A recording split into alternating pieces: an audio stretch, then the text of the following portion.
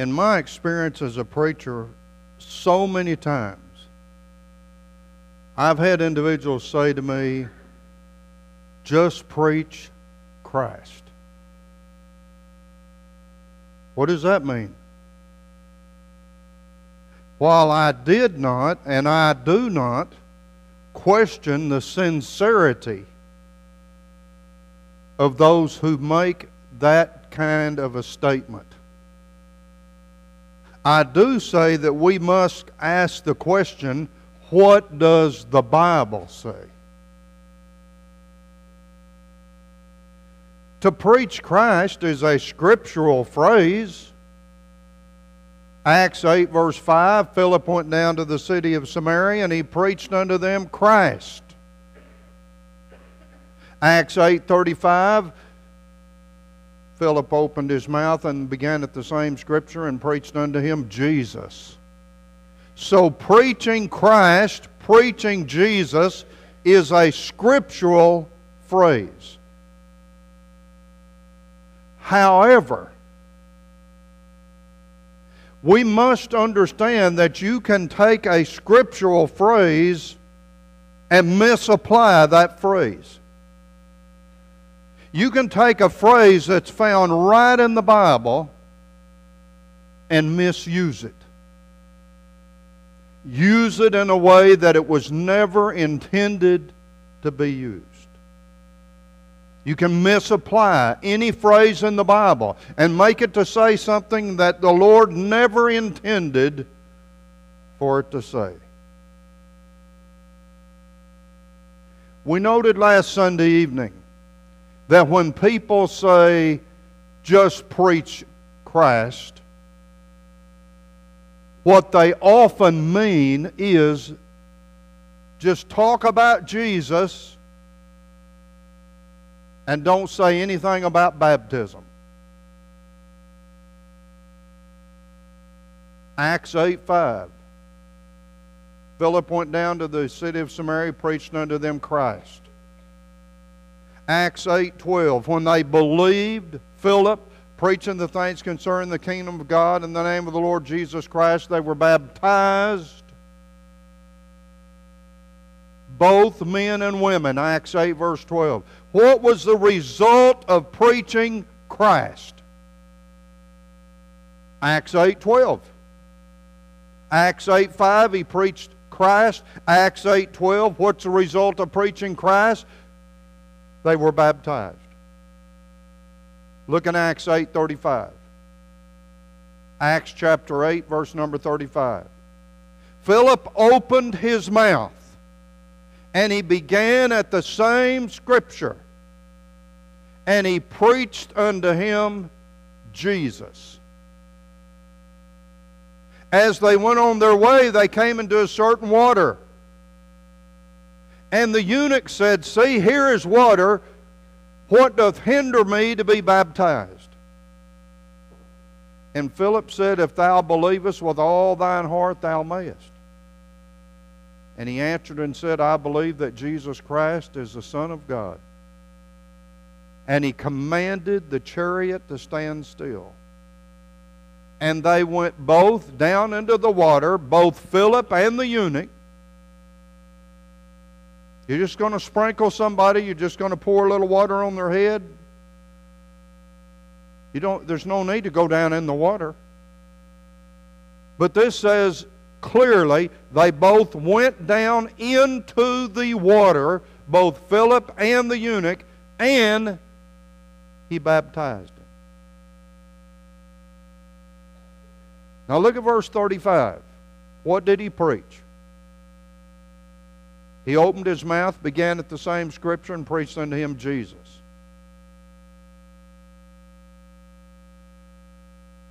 What's involved in preaching Jesus?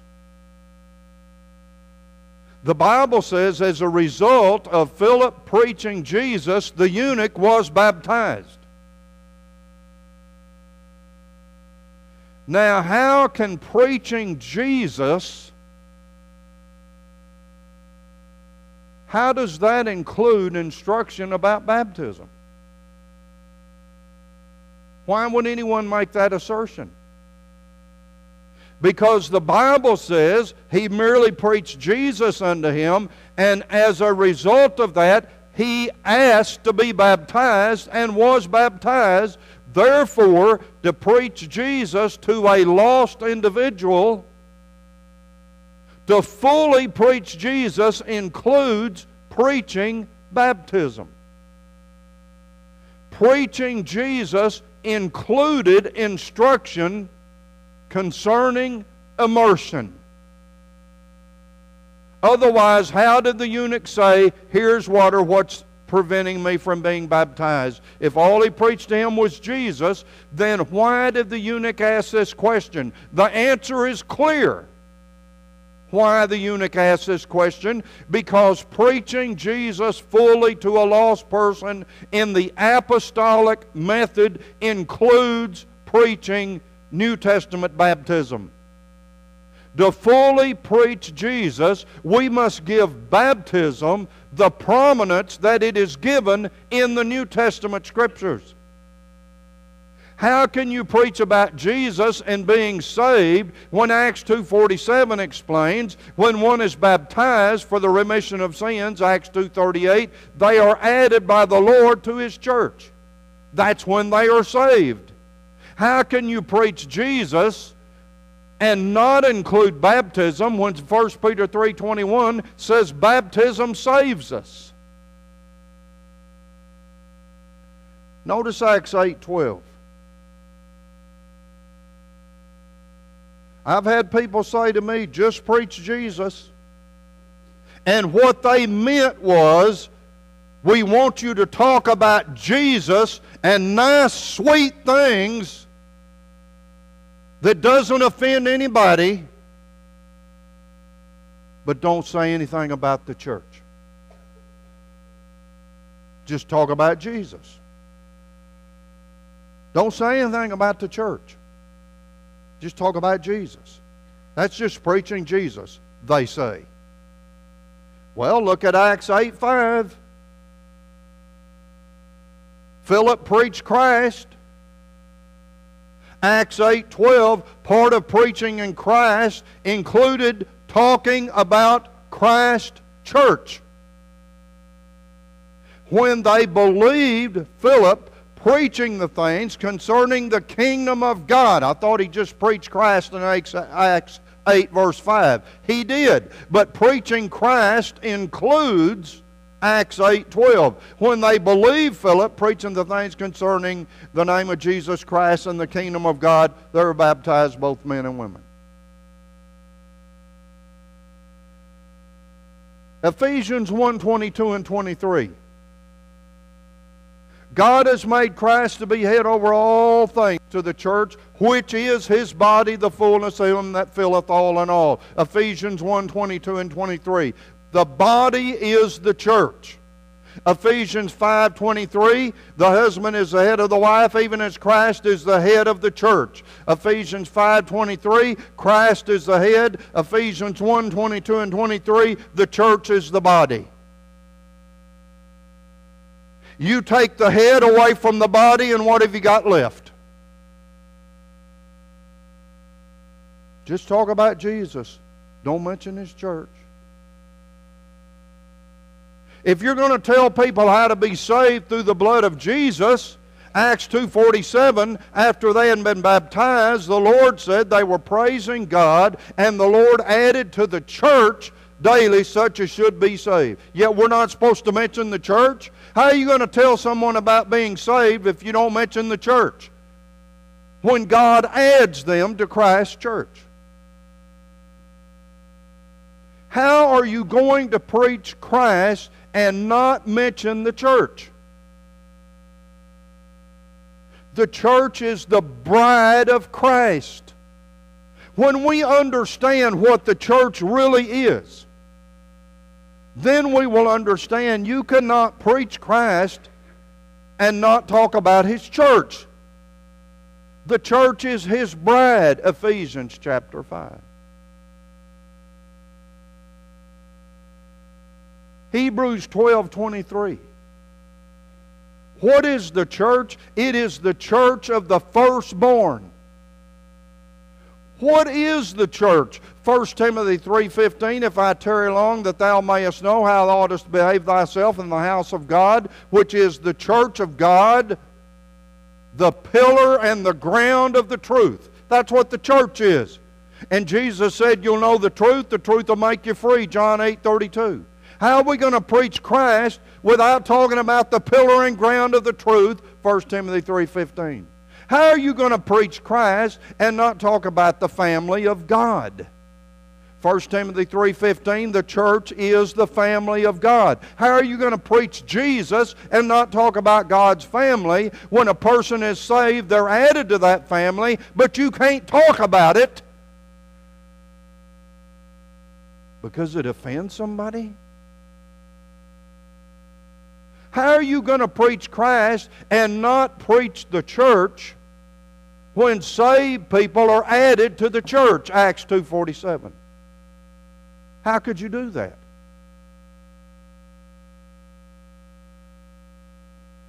Exodus 29:45.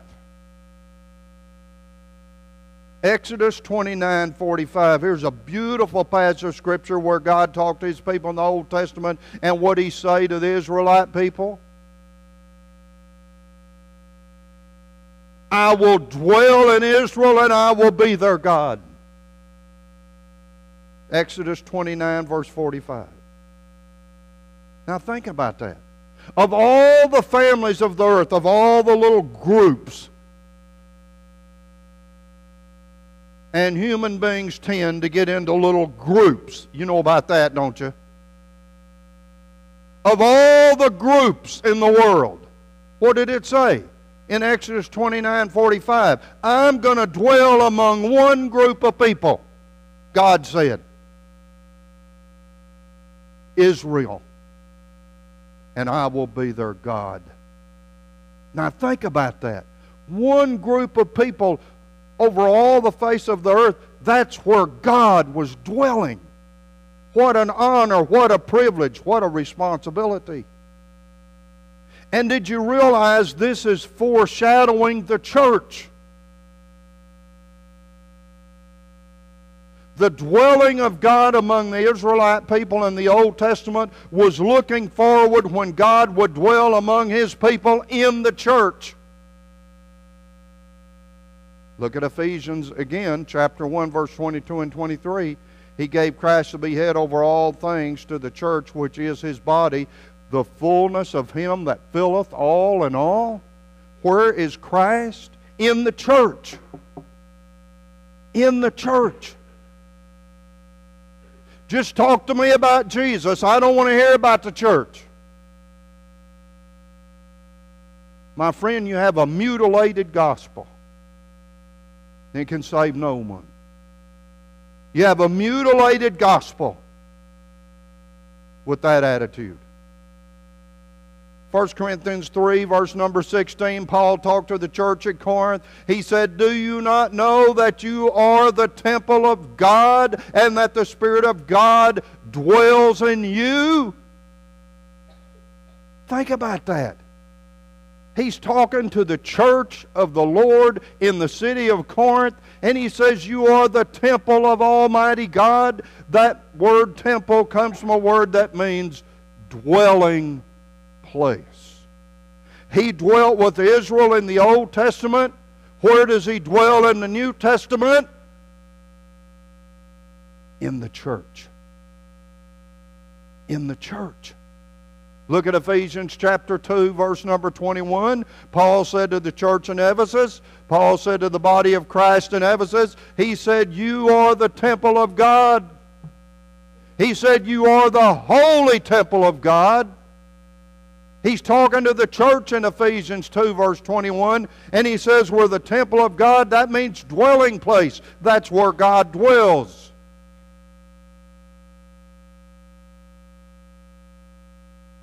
He's not dwelling in physical Israel anymore. They don't even have a priesthood. They can't even offer a sacrifice. They don't even have a temple. That's the center of the Jewish worship. They don't even have it. The Muslims have it. Where the great temple of God once stood, now the Muslim rock of the dome stands. They don't even have a temple. They don't even have a priesthood. God doesn't dwell with them any longer. They're not His chosen people. The church is God's chosen people. And God doesn't dwell in Israel any longer. Ephesians 2:21, the church is God's temple. Look at Ephesians chapter 2, verse number 22. Paul said clearly to the church, you are the habitation of God through the Spirit. The word habitation means dwelling place. The church is the dwelling place of God. And you're going to just preach Christ and not mention His church? Galatians 3:27, we are baptized into Christ. And you're going to preach Christ without preaching baptism? But 1 Corinthians 12:13 says, for by one Spirit are we all baptized into one body. Ephesians 1:22 and 23 says the body's the church. We are baptized into Christ. Galatians 3:27, we are also baptized into His body. His body is the church. If you can't preach Christ without preaching baptism, and you can't, then you can't preach Christ without preaching His church. Because the same process that puts you into Christ, Galatians 3:27, also puts you into His church, 1 Corinthians 12:13. Preacher, I've had brethren tell me this. And you just kind of have to hold your breath when they say this. Of course, I have to be careful about doing that now, so I don't hold my breath too much anymore. But used to, when they'd say that, boy, it'd just be quiet for a long time, because I'd think, where have you been all these years in the church? Have you learned nothing? Are you that ignorant? Of course, you can't say that. Oh, no. Yeah, they can tell you that. You know, y'all can tell me anything, and I just have to live with it, but I have to be real careful what I say to y'all. So somebody says to me in the church, preacher, just preach Christ. Leave the other churches alone. I've never had a denominational person tell me that. Never. But I've had a lot of brethren tell me that, who knew about that much of the Bible. Or they wouldn't make such a ludicrous, ridiculous statement. Just preach Christ and leave the other churches alone. What do they mean by that? I'll tell you exactly what they mean.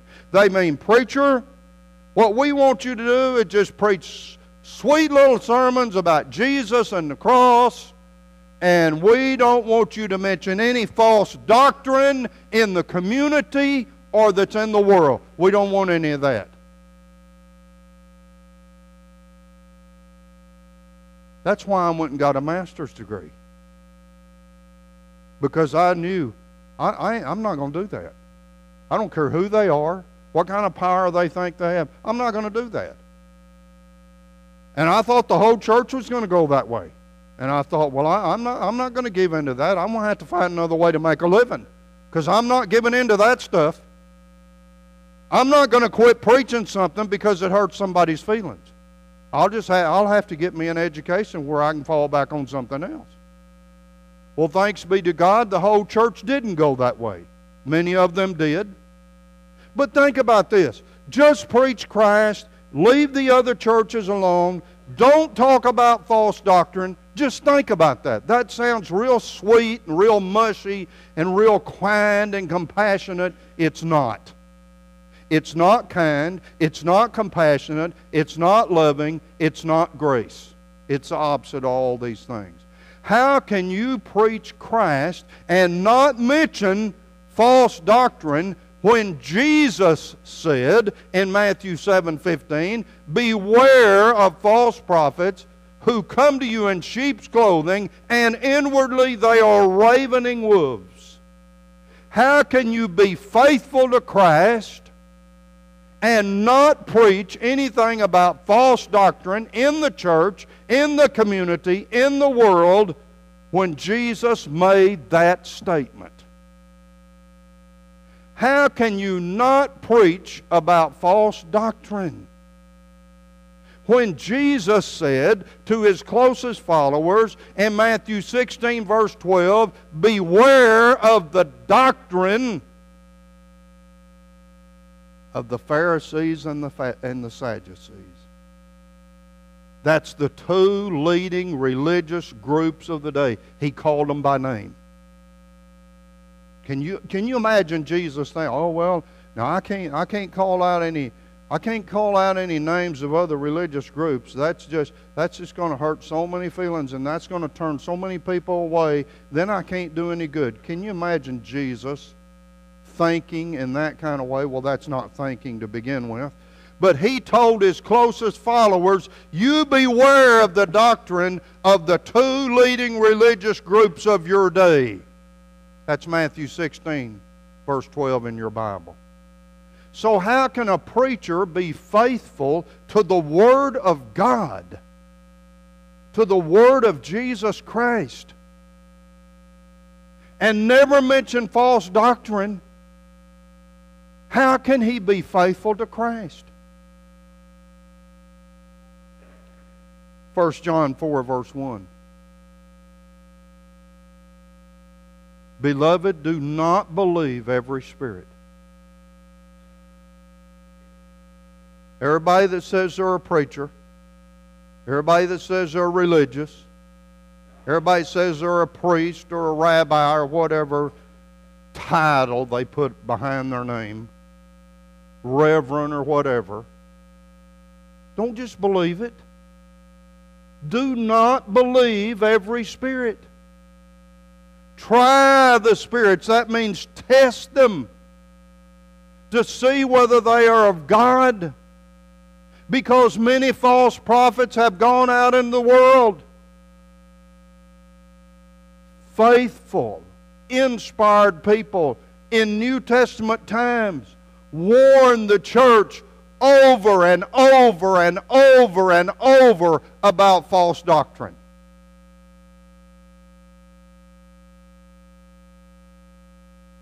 And yet I hear things like, oh, we're going to hear that again? Hadn't we already heard that? Why do you keep talking about false doctrine? Do we have a problem here? Why do you keep talking about that? Have you not read your New Testament, or you just not believe it? Over and over and over, inspired people warn the church about false doctrine. And yet today the idea is, well, just talk about Jesus and nice, sweet things and just leave everybody alone. Don't mention that.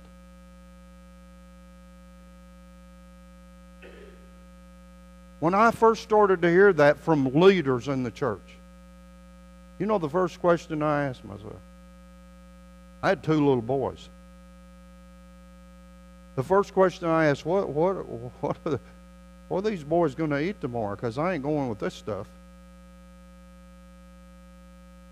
And I finally had to understand, if I'm going to believe in God, He's going to take care of us. And if I'm not going to preach His Word, I need to do something else. And if I hadn't got the guts to do it because somebody can't handle it, then I need to get into another profession. If we're not going to do what the early apostles did and warn the church today of the false doctrine that's all around us,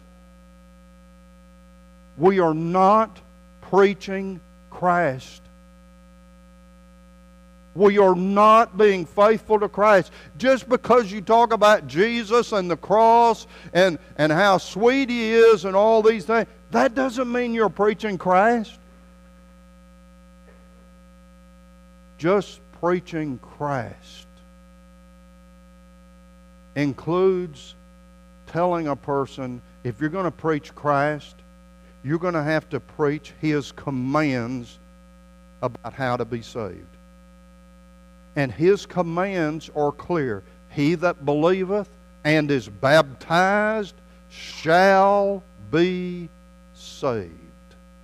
He that believeth not shall be damned. If you're going to preach Jesus, you're going to preach His commands about baptism and about how to be saved. If you're going to preach Jesus, you're going to preach about that one church that you can read about in Ephesians 4 and verse 4. The Bible says there's only one. And you're going to preach that. And you're going to be happy to preach it.